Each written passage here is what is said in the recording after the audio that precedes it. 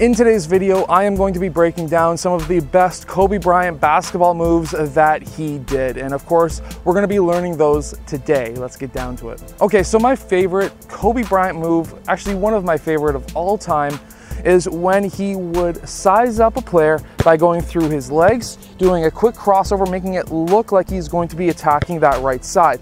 He would then bring that ball back, attack the left side, go through his legs again, and make it look like he's about to attack that right side one more time, and he would take a step. He would take one more dribble, turn around, and take that shot. Now, a little bit quicker, it looks like this. Okay, so a little bit quicker is going to be a quick crossover, crossover back, crossover, dribble, and then take that shot.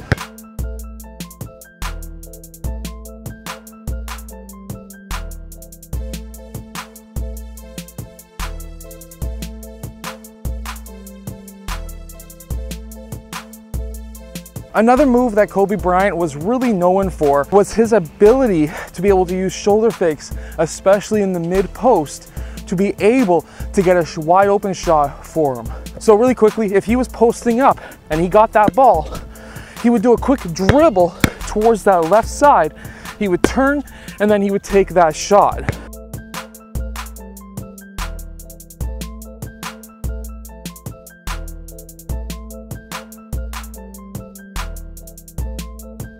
So to do this move is actually very, very simple. All you need to do is, when you receive that ball, if you want to try and fake left to go right, what you would be doing is taking a quick left foot drop into your player, moving your shoulder towards that left side, turning, pivoting on that right foot, and then taking that shot. He would also do this same move when attacking the middle of the key.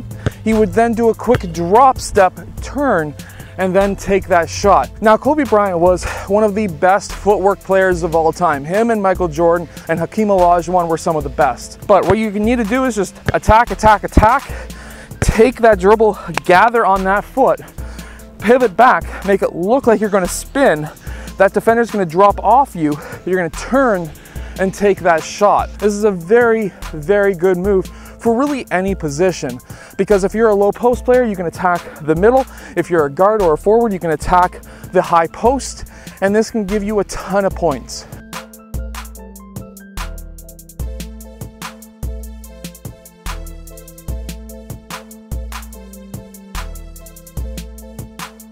And then whatever you do on one side, you want to do on the exact other. And remember, drop that ball, dribble that ball on that left foot, spin back. Now, if you're right-handed, what you're going to need to do is a bit different on this side. So you're gonna kick, and then when you shoot, you're gonna need to kick that leg out to get your right side of your body in line. If you pound it, turn, and try to spin all the way back around, that's gonna be way too slow, and your defender is going to keep up with you.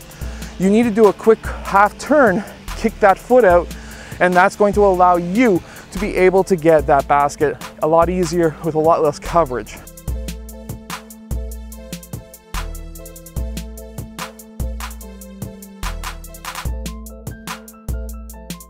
Now the next move I'm going to show you is the last one, where he would attack either right or left. He would then drop that foot, turn back around, and take that shot. This is extremely useful if you have a faster defender or a defender who can keep up or is actually a lot quicker than you. You can lose them this way.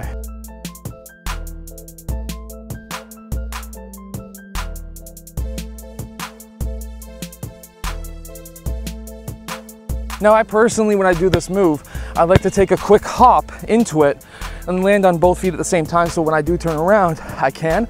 But the reason why I like to take a little bit of a hop is it basically gives that defender even more reason to think that I'm going to attack that side. I hope that this video helps you become a better basketball player. If it does, hit that like button and subscribe, and I'll see you guys again in my next video. I post twice a day, it's crazy.